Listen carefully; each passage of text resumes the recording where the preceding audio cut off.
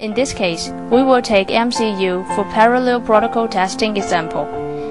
Sequence read the analog I/O port and pass through by ADC to transfer to digital data bus and transmit latch signal in the same time. Hardware setup. Use function generator to generate the sine wave and translate to MCU ADC pin. Link MCU 8-bit data bus output side to A0 to A7. Link T-latch signal to B0.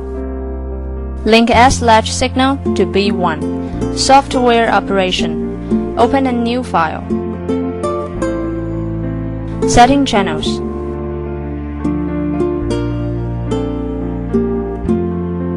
Data bus A0 to A7. T-latch B0. S-latch B1.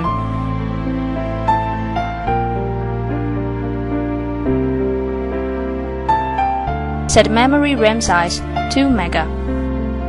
Set sample rate 25 MHz. Set trigger position 10%. Click Run.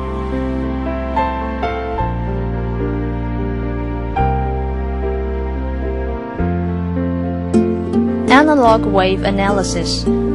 Click the right button on the mouse. Click Analog waveform, and then Signal analog display.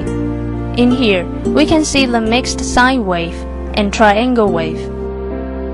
Click right button on data bus icon. Click Bus property and select Activate the latch function. Set the latch channel. Click T-latch and rising edge. After setting, we can see the original waveform will be filtered and only left triangle wave. Set the latch channel. Click S-latch.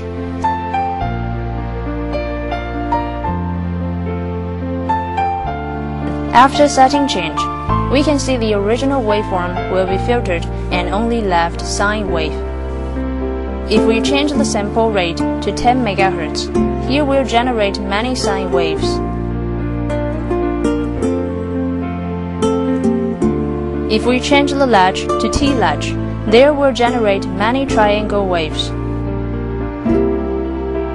Conclusion: the latch function could filter off both sine waves and triangle waves.